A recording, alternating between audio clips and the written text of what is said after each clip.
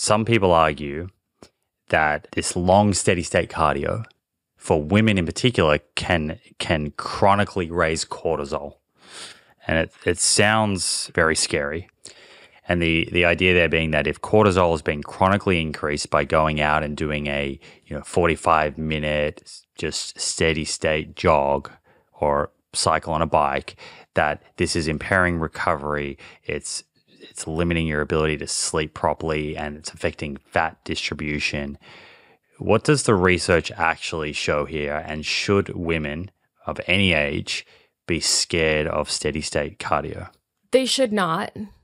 And we should not discourage any form of physical activity. I really don't like any kind of messaging that does, because you have women who have been running their whole lives and love it. And now they're saying, oh, should I stop? My friends are telling me I shouldn't run anymore, or I shouldn't cycle anymore. And I don't like any kind of messaging that is discouraging people from doing exercise they enjoy, because that's one of the most powerful things we can do for our health.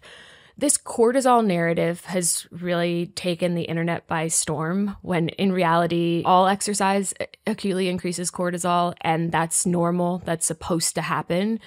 And the idea that it's going to increase fat accumulation is sort of borrowed from Cushing syndrome, where you actually do have chronically elevated cortisol, and you can have some body fat redistribution or some weight gain in your face or some water retention. And so that has spiraled into cortisol face and cortisol belly, and we need to be avoiding a certain type of exercise, or you need supplements or something cortisol related. And this narrative just isn't true, because in healthy folks, our cortisol is really well regulated. And it increases when it's supposed to, and it comes back down when it's supposed to, and it's not something that we need to think about. And just because chronically elevated cortisol in a disease state is problematic doesn't mean that normal acute changes during exercise are problematic. High blood pressure is not good, but blood pressure increases during exercise, and that's fine. So, we have to put all of these in context. And unfortunately, the way they're packaged these days makes it very fear-based and, frankly, not at all evidence-based. So do you think most men and women, and let's say we're talking to someone who's generally interested in aging well and reducing their risk of chronic disease, so we're not necessarily talking about an athlete here and their program, Do you think that most men and women should have some form of moderate kind of steady state intensity cardio and high intensity cardio, or how do you think about that?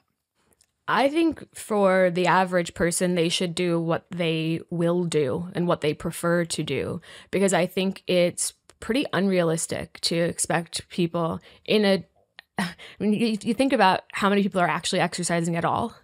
It's nowhere near enough. So if we then say, and now you need to lift weights and do HIIT and do steady state, most people are not going to do that for long enough, consistently enough, that it actually will affect their long-term health. So I come back to physical activity is really important. Let's encourage people to do whatever form of physical activity they will do consistently. And if they prefer HIIT because it's more time efficient, then great. But it's not better than doing Zone 2. They're different. They're equally beneficial for your health, but so is a recreational hike with friends or bike or kayak.